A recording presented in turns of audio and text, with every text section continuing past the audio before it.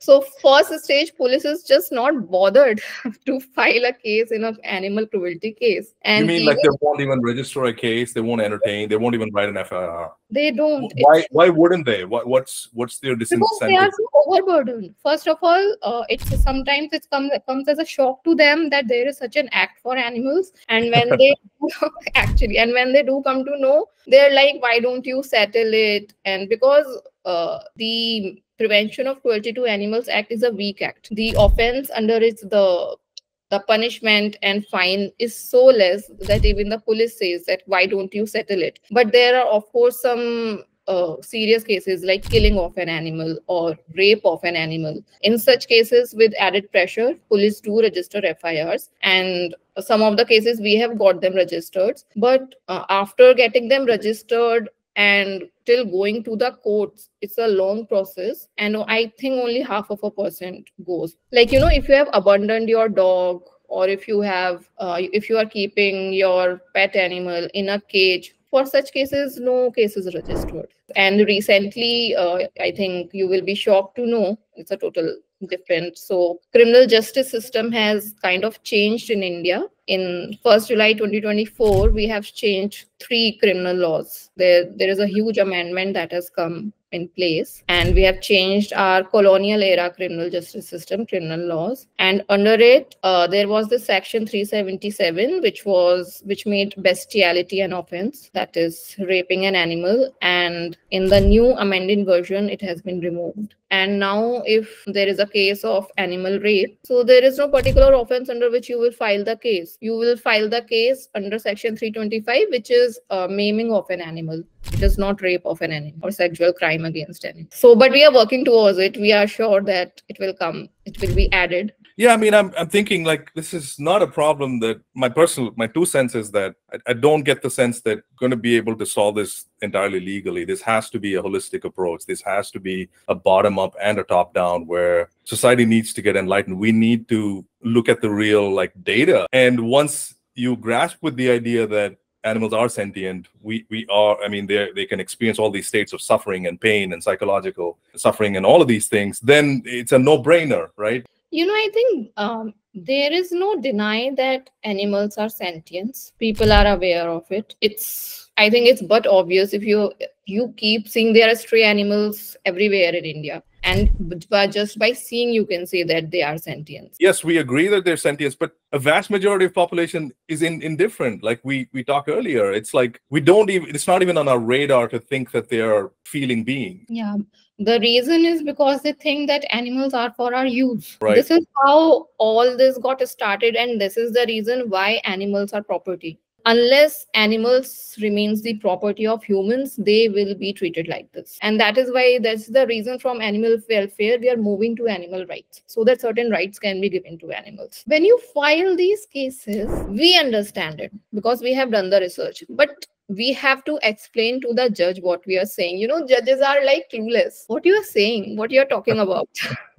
even the judges are like, they're part of that zeitgeist, which is like, what do you mean this animal is sentient? Exactly. Yeah, but it's also like, I feel like at some level when you speak about dogs, it's like a societal, it's like we've also kind of not defined what cruelty means. It doesn't mean a one-on-one cruelty, right? Humans evolved, we created automobiles, and we forgot to have communion with animals and say, hey, look, we're going to have these metal boxes running at 100 miles an hour or 80 miles an hour on a road. We drop the ball at a society level. It's not just individual belief system, right? Yes, at a society level. And now these accidents and maiming is not only confined to dogs.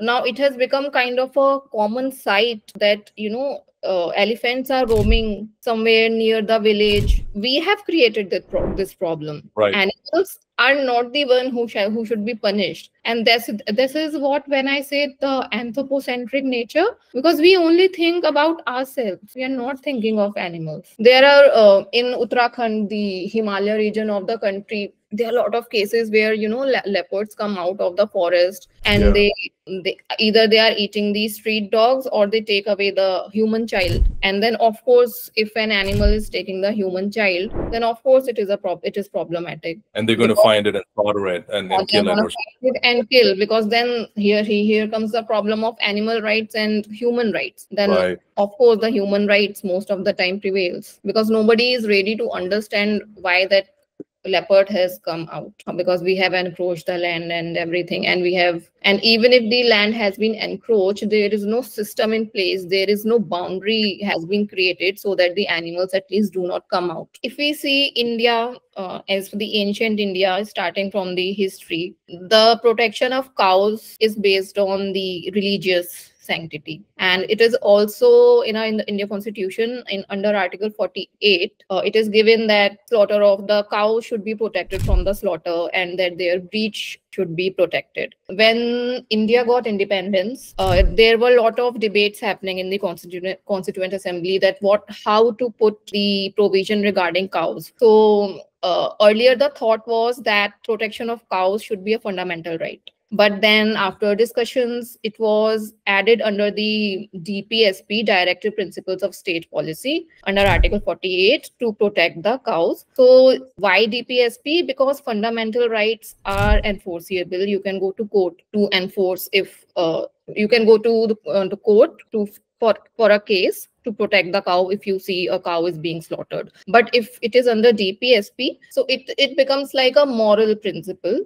and not exactly the right which is enforceable in the court. Now, when a cow has stopped giving milk, if it's not a milching cow, what will happen to that cow? Generally, what was happening is, once the cattle is not giving milk, they go to the slaughter industry to slaughter. Oh, they do. This is Yeah. in India. Yeah, this happens in India and in all over the world. This Oh, happens. wow, really? Yeah. So this They're is they're this. not let out to like graze out in the open or anything like that. They're straight taken to the slaughterhouse. Yeah. So this is a chain. Wow. So from there you get the leather and everything. Then Okay. India is I think, one of the best leather industry. India has it. So after this Cow Slaughter Act, the leather that is coming now, the majorly draft cattle that are going for slaughter are buffaloes and not cows. Cows may be going, but they are going, by smuggling or anything, something like that, because now there is prohibition on slaughtering of cows. So if cows are not going for slaughter, what is happening? Because things are not into place. Though there is Cow Slaughter Act, now there are policies in almost every state to make goshalas. Goshalas means cow shelters. The cow shelters are in bad shape. There are not enough cow shelters and there is no enforcement. So when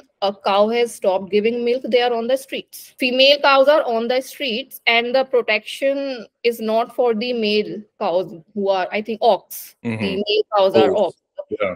Bulls. The protection is not for them. So even they are on the street. So as we have stray animal problem, stray dogs and stray cattle. So that is why we have stray cattle. Some of the cattle are there in the goshalas, but if you see the condition, I don't know the percentage, but it would be very less, because most of the goshalas don't have, proper care in place. Either they are on the streets eating garbage, eating plastic, or they are in the goshalas. Actually, after this government, the Cow Slaughter Act came into place in most of the states. And in the garb of it, the things are not happen in a correct way. And the another irony is that whatsoever entity we are praying to, they are in the bad condition. Either they are cows, or they are elephants, or they are women. The entities we are praying to, they are the thing that are in Right. the. Ironically, we ill-treat the most. Yeah, they are the ill-treated the most. It's same with the elephants, because elephants are seen as a symbol of God Ganesha.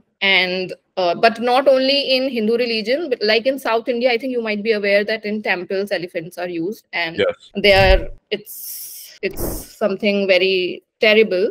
But even in some processions of another religion also, elephants are used, and they are in the worst possible condition. Elephant is a social animal. It is a wild animal who is being used for such thing. There is band baja all over the elephant, and psychologically and physically it's not good for an elephant. And there are incidents where elephants have killed people because of I have seen videos of that. Yes. yeah. So the more you pray, the more you the more ill treatment is there. But even why cow slaughter act, it is also because of the votes to woo the majority of voters. And it is so culturally inbuilt, even not only cows, like people think it is okay to use even elephants for such things. They think this is our culture and tradition. So what is needed is the education, to educate these people. We keep sending representations to stop using elephants, to stop taming wild elephants into captivity, to stop using elephants in temples. But if government passes any such order, there will be